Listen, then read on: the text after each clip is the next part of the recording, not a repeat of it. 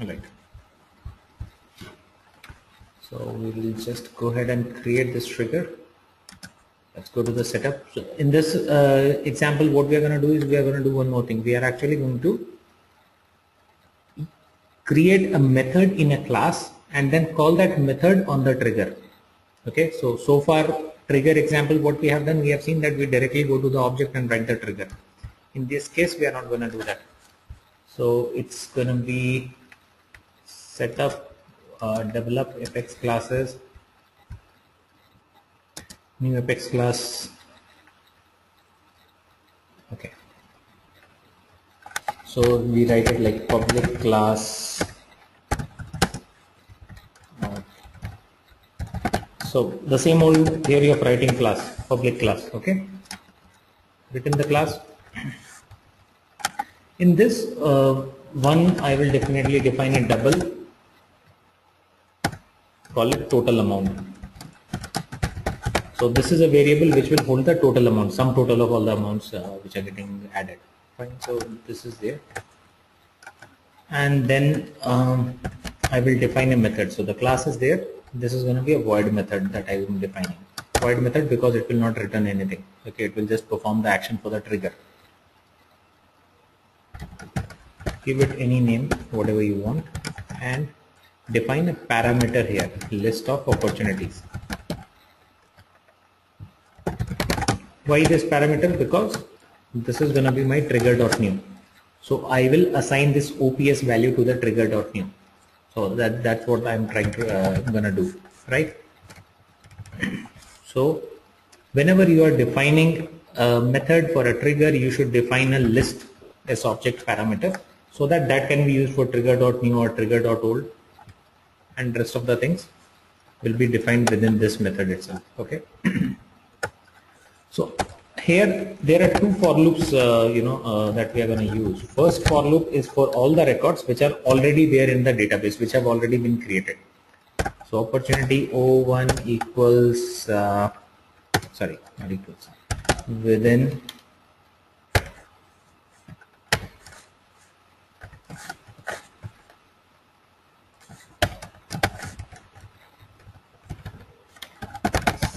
select amount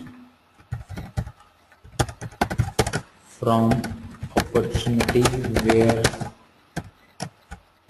created date equals today and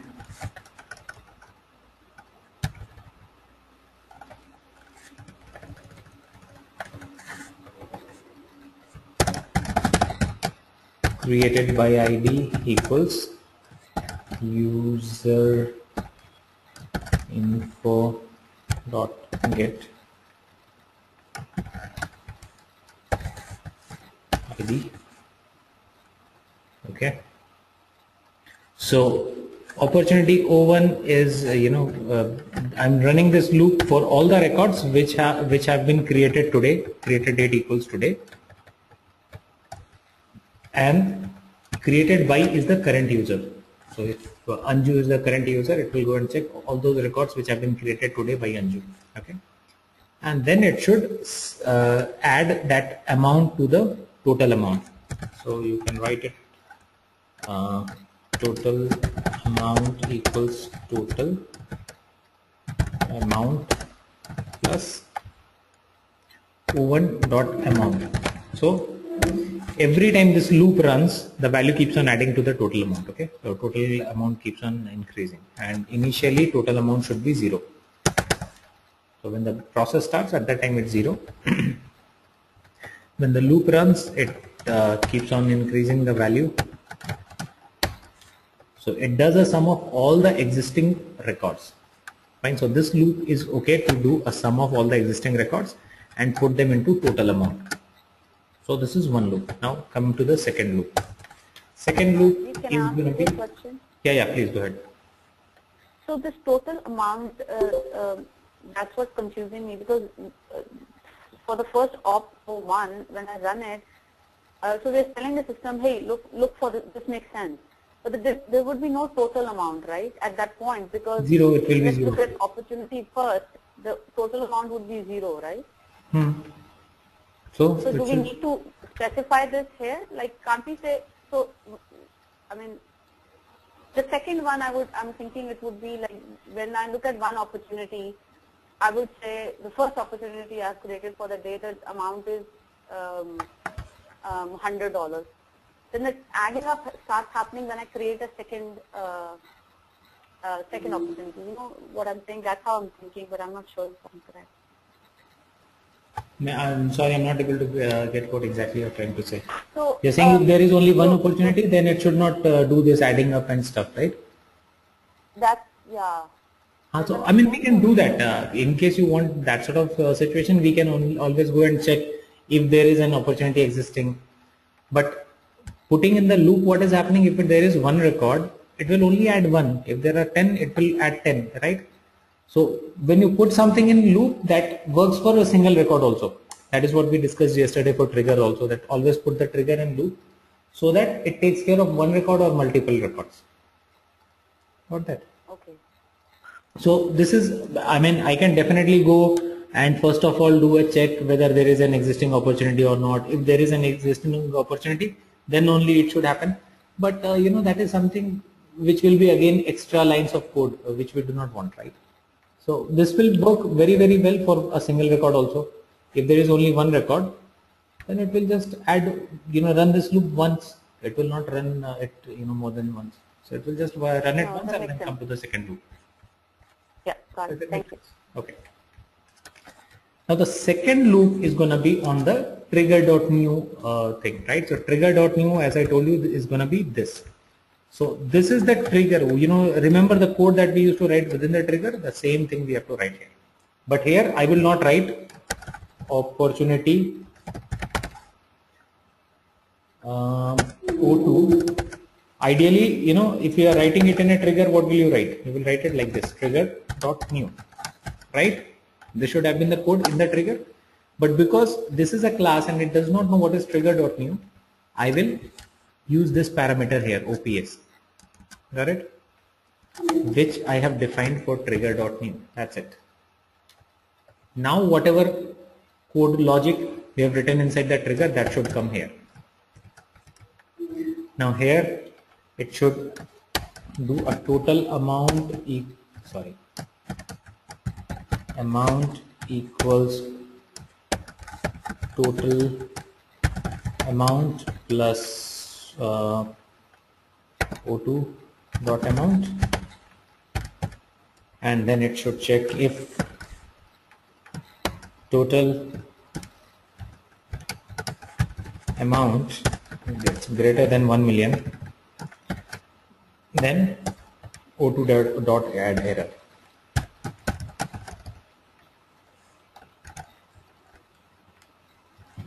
One second. If this, then O2 dot add error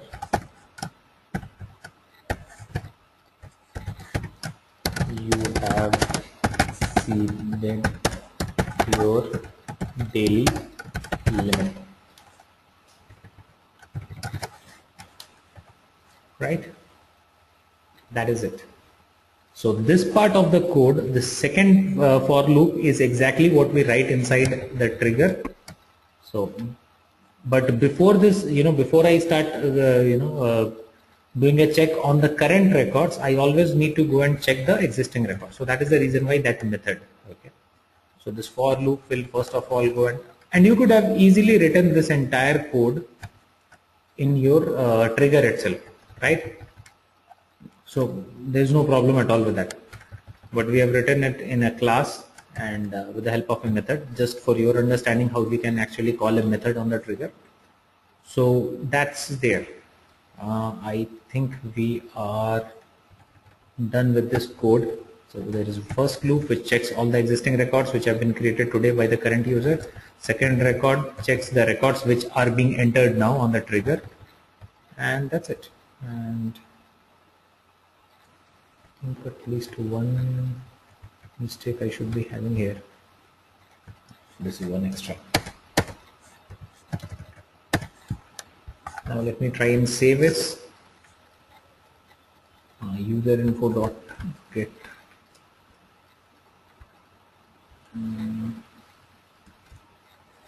user ID. I'm using for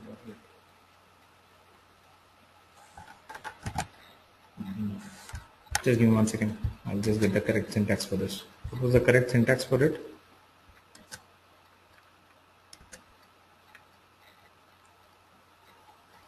Get info.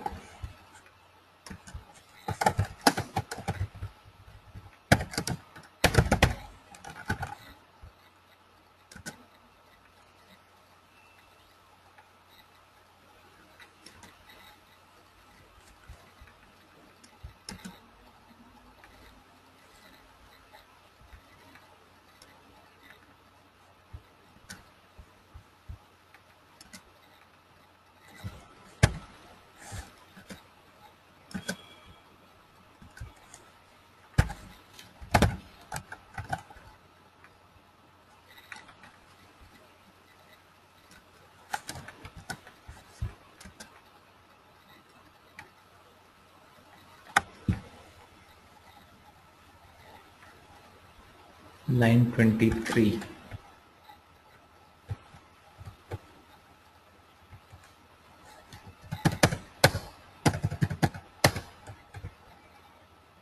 One more is required.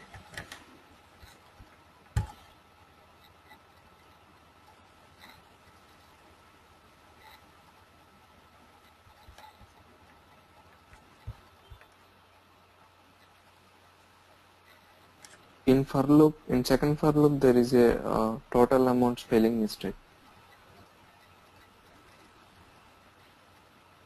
So I'm on line number 9. Uh, in second for loop, yeah. Now let's talk about line number 9.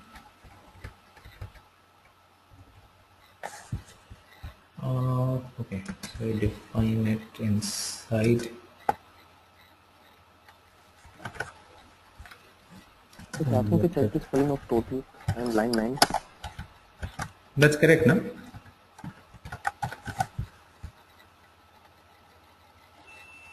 Amount. Total amount is equal to total amount. That's correct, right? No? No, the second one, total amount is equal to total, it's TOAL plus 01 dot amount in line 9. Right.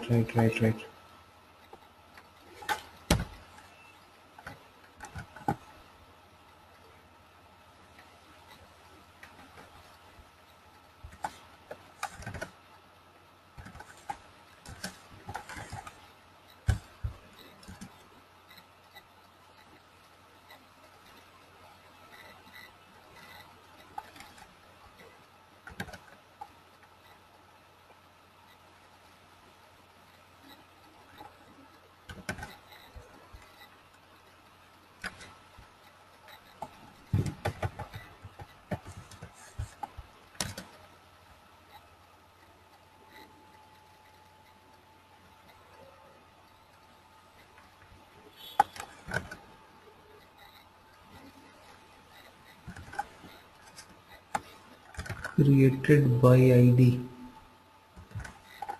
Okay.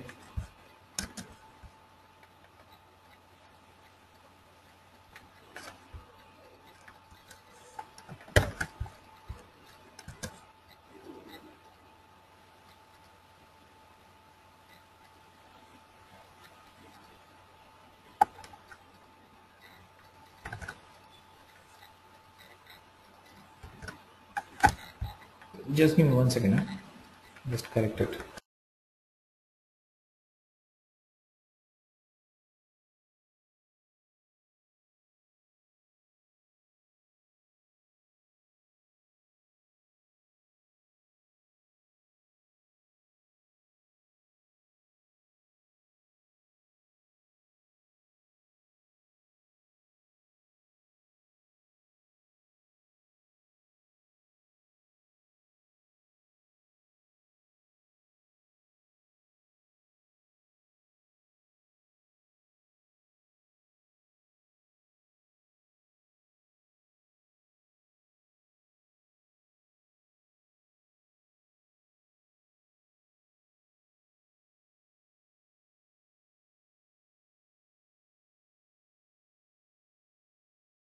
Okay, that's fine now. No errors. So that total spelling was incorrect, corrected, and this was user info.get user ID. So this also corrected. Okay. So my class is defined, and in that class I have a method, objects method, okay, and that method requires a parameter to be defined. So this parameter will be the trigger.new thing. Okay. Now all you need to do is just take the name of the class and name of the method. So what is the name of the class? OpTrigger, right? And name of the method is OpCheck. Dot OpCheck, and this method requires a parameter which will be trigger.new, right? So that's it. The value for this OPS is going to be trigger.new. That's it. So you just have to go and define this one line code inside the trigger. Rest everything is going to be same. So go to customize, opportunities, triggers, define a new trigger, give the name of the trigger, op trigger 3. It can work before insert and before update.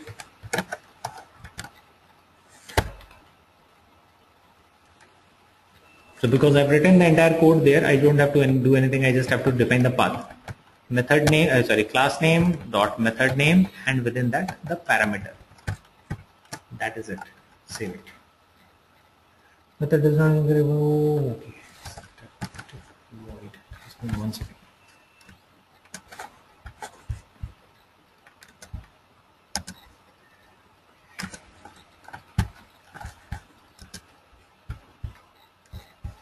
What's the class name?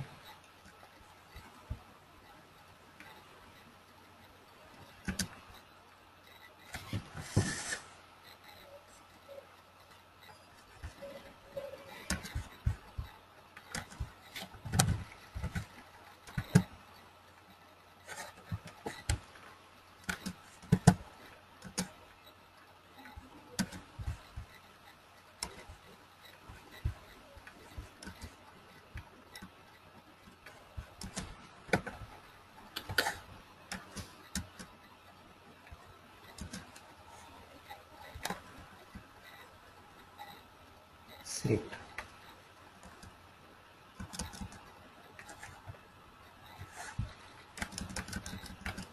That's fine. So you don't have to write the entire code here. In this case, what I've done is I've written the code where method is there. Whatever I want to do, the code block that was also written there. I've just called the class dot method name here. Now this trigger should work absolutely fine. So it will check all the existing records, and then it will check the records which are being entered now. Okay, and if there is an error, it will throw you there. Is it okay? Please let me know if anyone has a question understanding the code. Simple, right? Okay. So that is it. So just go back and practice on the triggers thing. So this